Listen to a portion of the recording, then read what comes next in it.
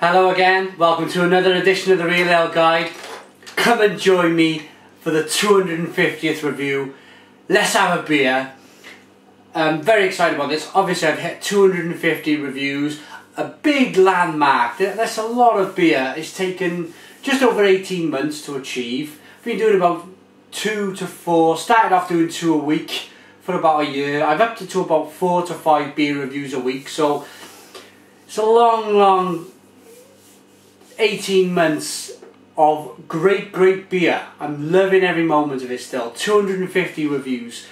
Thanks to all you guys for supporting me. The channel is getting bigger all the time. I love it. I love watching everybody else's beer reviews as well at the same time as what I do. But we've got a very special beer here for the first review, for the 250th review.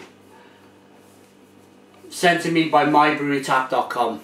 I really appreciate this, guys, because this beer, as of the 30th of July 2011, costs about £45 a bottle.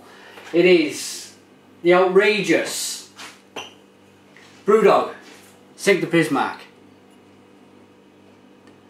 There you go, 41% ABV.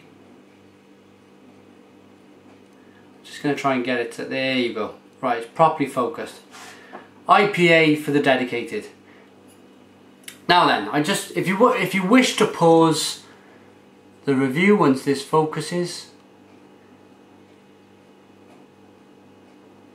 and read the bottle, it's entirely up to you. You may notice it's got a special cap on. That's to reseal it because it's such... You wouldn't be able to drink 41% unless you're some kind of animal. You can reseal the top. I have drunk some of this before now, just to be able to gauge and try and give my proper view on this. I'm not really a spirit type of person as a drinker, spirity drinker, so I've tried to get my head around this before the actual review. So it's been open, but it is a fresh bottle. Okay, yeah, thanks for the sponsor, My Brewery Tap, for sending. Also, many thanks. If you remember, BB Barfly sent me the opener. bbbarfly.com. Look at the metal. It's like a grey colour. Put that away. Now look at this one. Brand new. They've redesigned it. Look at the nice... I like the shiny, glossy metal. It's much better. And look at this, guys.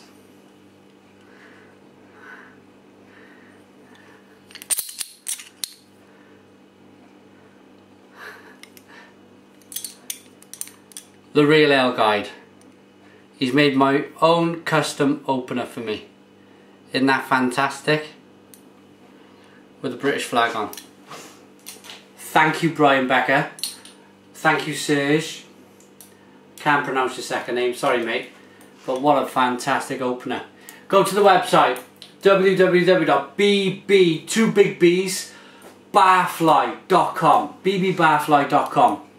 They send them all over the world. Let's get this beer open. We're nearly 4 minutes in.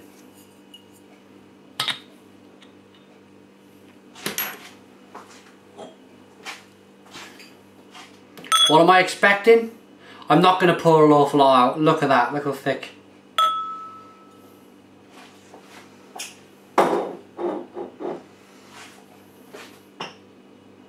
Actually, I changed my mind. I changed my mind, totally changed my mind.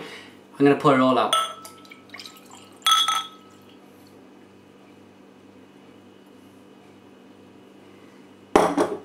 So what are we getting? You wouldn't expect a head. You really wouldn't expect a head for a 41% beer. It's very thick. Very, I can smell it from here. What does this smell like? Oh, first of all, the colour is very dark brown. Kind of looks a little bit like muddy water. Give it a nose. Wow, that nostril just took a battering. That was so... went right up. This one might be blocked, but real strong, spirity grapefruit nose on this one. Much more spirity than, but there's definite grapefruit tones in there from the hops. It's been quadruple hopped. It's been frozen to get it up to 41%. I'll give you a little bit about the history now, but I'm going to get into this beer.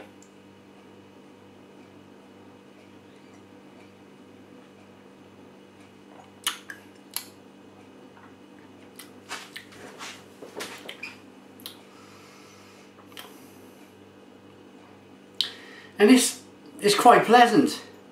It's quite pleasant. It is absolutely stone dead a 41% beer. It is absolutely 41%. Of course it is. I can feel it.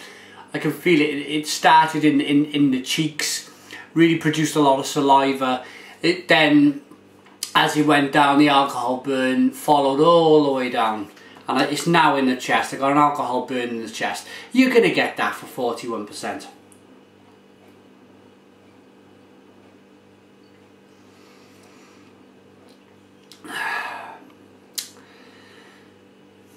But you definitely get grapefruit, and I do actually like the mouthfeel. It's got a very strong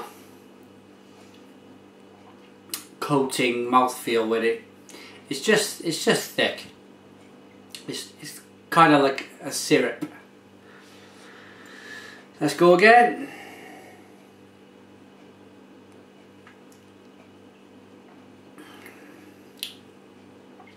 Getting a lot of licorice, to be honest. An awful lot of licorice. Slight hint of toffee. But what I'm trying to do is pass the alcohol. I'm trying to forget about the alcohol because it is very predominant. I'm trying to pick out flavours. I don't really want to mention the alcohol too much. But yeah, there's toffee. There is definite licorice and grapefruit. Let's not be shy. Let's get into this drink. Don't be shy with it.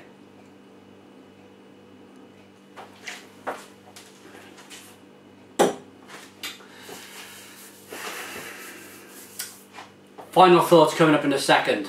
I just want to give you a couple of things before I go. Sink the Bismarck, as of Rate Beer, 30th of July 2011, is the third strongest beer in the world. It was the first.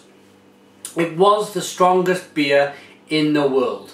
But then a German brewer's come out and brought out a beer which was 43%, and that is a Schorsch Bock, 43% ABV. BrewDog hit back completely then, saying, we are not having this. We are not having this. We brewed the strongest beer in the world, 41%, Sink the Bismarck. We've been caught out again by the Germans, who have brought out a beer called the Schorsch, which is 43%. They brought out another beer, which is called End of History, which is 55% ABV. So there was a bit of hitting, and then it's like a game of tennis. Sink the Bismarck whacked the ball over, the Germans have hit it back, and now BrewDog have hit it back again with End of History. So as of today, the 30th of July 2011, Sink the Bismarck is the third strongest beer in the world. But I got this from Rate Beer, but I believe there's an American Samuel Adams beer, which I should have probably looked up on the internet. I believe that is something like 50%, so there might be a bit of confusion going on. I want your comments in the box just to see. I'm sure you guys will know in America, if you're watching this, is there a beer from Samuel Adams, which is 50 something %. Okay, I'm going to read the bottle. BrewDog, beer for clever humans. BrewDog's beer are the epitome of pure punk. We brew uncompromising, bold and irreverent beer. Beer with a soul and a purpose. Our approach has been the same concept of the mass market that the old school punks had for pop culture. BrewDog is a modern day rebellion against faceless corporate bureaucracy and the bland, soulless beer they industrially produce. Ditch the mainstream and say hello to BrewDog. Say hello to BrewDog. but probably go out and buy their Punk IPA, I'd say, if you haven't tried any of their beers. Made with barley, hops, yeast and water. Can you believe that? Barley, hops, yeast and water gets 41%. Magicians. This is talking about this beer in detail here. An unsettling development has arisen in mainland Europe which BrewDog have found impossible to ignore. And with their 40% ABV beer, German breweries have infiltrated our front lines, slipped under the defences and straight onto the radars of you, the noble beer drinkers of the empire. We ask of you to keep calm and carry on while saluting the valiant efforts of Tactical Nuclear Penguin, which is another BrewDog beer, whose fall has allowed the Germans to recapture the world's record for the strongest beer. So you kind of get the idea of what I've been mentioning here, of coming back and forwards to the strongest beer. So the world record is End of History by BrewDog. We are wheeling out the big guns this time. Sink the Bismarck is a quadruple IPA that contains 4 times the hops, 4 times the bitterness, and frozen 4 times to create a staggering 41% ABV. This is IPA amplified.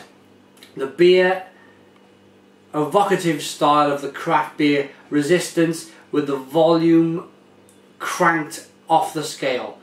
Kettle hopped, dry hopped, then freeze hopped for a deep fruit, resinous and spicy aroma. Absolutely. A full out attack on your taste buds ensues as the incredibly smooth liquid delivers a crescendo of malt, sweet honey, hop oils and a torpedo of hop bitterness which lasts and lasts. I really got a lot of licorice, as I say. Thanks for watching my review of Sink the Bismarck. Thanks to my brewery tap for sending me such an expensive beer and for supporting me on the 250th review.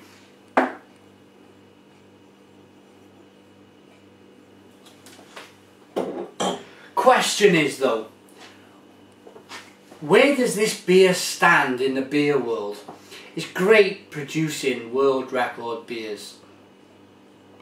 It's great to get in the Guinness Book of Records, but me personally, I'm a man who likes to go into a pub, order a nice hoppy, bitter, malty 4 or 5% beer and have 3 or 4 of them talking to friends and family.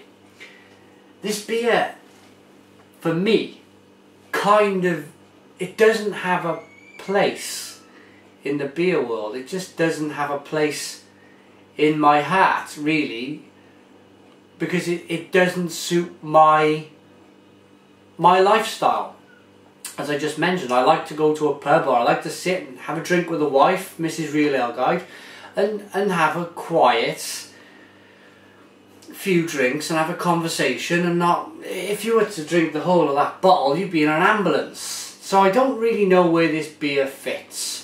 I can totally understand where they're coming from. They want to have a world record beer.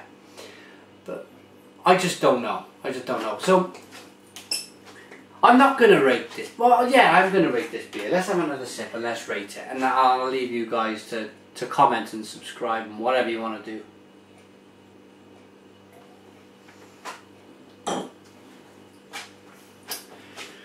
It's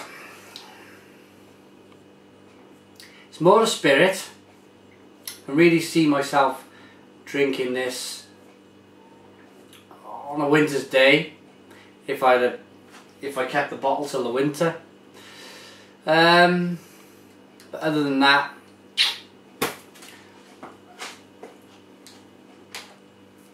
it's got. I got to put it in a place where I need to be able to go to a pub and have a drink and have a good time with my family and friends and have 3 or 4 pints. So for this, it gets a 7. 7 out of 10 from the Real Ale Guide. BrewDog, www.brewdog.com or brewdogbrewing.com. BrewDog.com. Thanks for watching another edition of the Real Ale Guide. If you want to get in contact with me, you can email me at realaleguide@googlemail.com.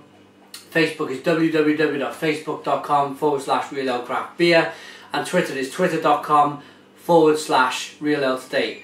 Thanks for watching another edition. Comment and subscribe. Cheers.